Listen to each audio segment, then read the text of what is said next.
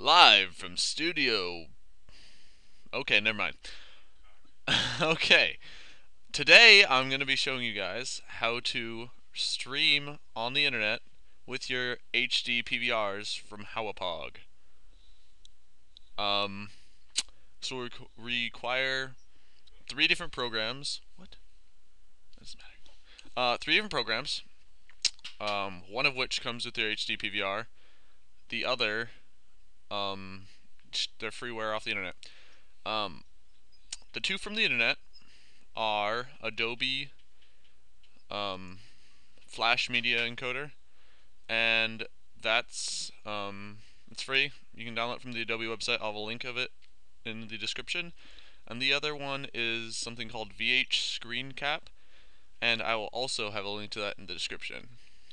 Okay, now assuming that you got both of those installed correctly, we're going to want to open. We're going to go all programs, HME, whatever labs, VHScrnCap, and then go to the config. We're going to open that, and it'll prompt you to create a new driver. Let's just do that. I don't know exactly if you can save drivers or not. Okay, so your settings should look like this. You can adjust the frame rate, but you definitely want border color black, and most of these just optimize screen quality while streaming. Frame rate can be 30. I think the default through the HD PVR is 29.95. But you guys can mess around with this. This is what we want. We want the capture. We want to click track window. We want to then we want to open up our capture module for the HD PVR through Extreme or Total Media Extreme. Let's make it full screen. We want to go back to the screen cap. Just bring it down here. We want to click select with track window on. I want to select the playing area of the screen. You don't want to select the black area. So want to select the actual video portion, and that should be about 16 by 900, I guess. I don't know. It doesn't really matter. So yeah, we can just minimize this. Minimize all of these for right now.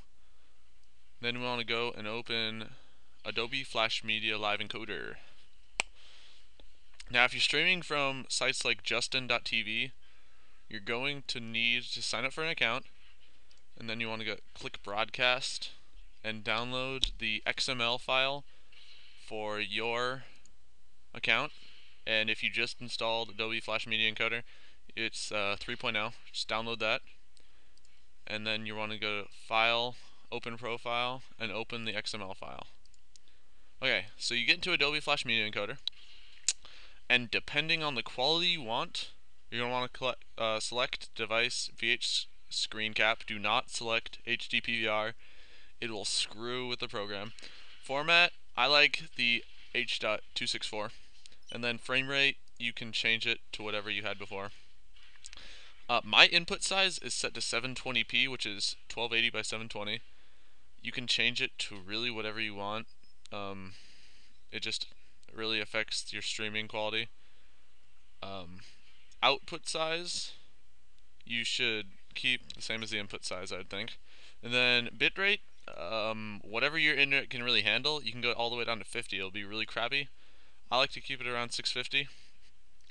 Audio, we don't want to worry about that for right now, because we'll screw around with that later. So once you've successfully loaded into your profile from Justin.tv, hit connect and make sure it connects.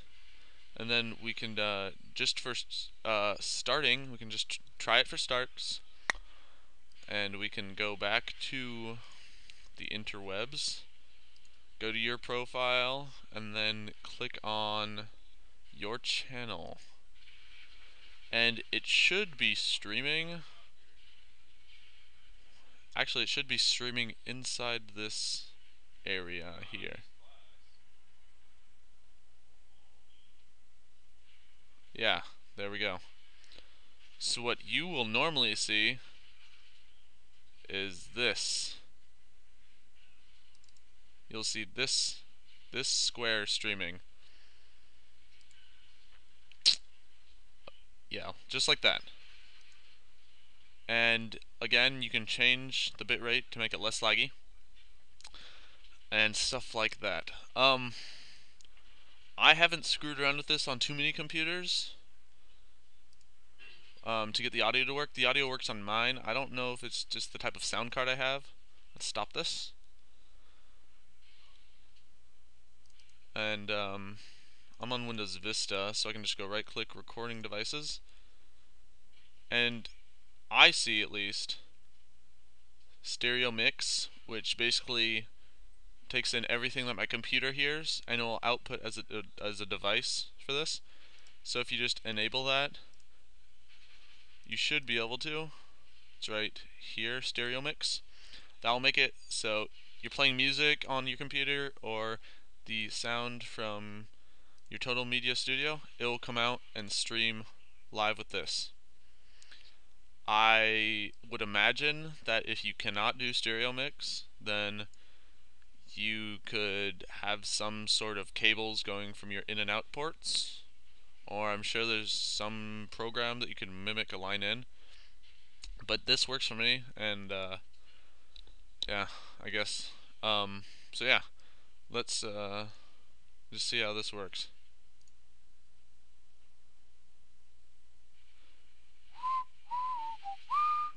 Problem with audio capture the device. Oh yeah, I disabled it. That's okay. Let's just do microphone. Woot.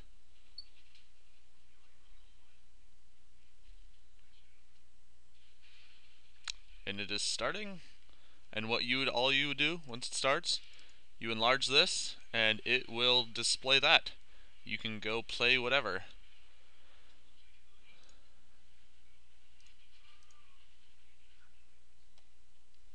Refresh this.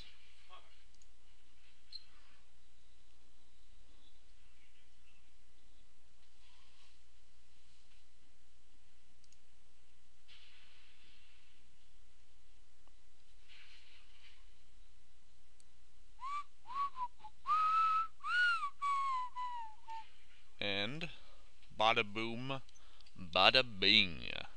And it's pretty good quality. It's kind of laggy sometimes. You can definitely adjust the bitrate to fit your internet connection. But yeah, that's about it. That's kind of creepy how it's going down in there. But yeah, if you guys have any questions, just comment. Or PM me or send me a message, and hopefully we can get fixed. I did try to set this up on an XP computer, and it didn't work all that well, but I'd imagine that you could get it working pretty easily. But yeah, see you guys next time.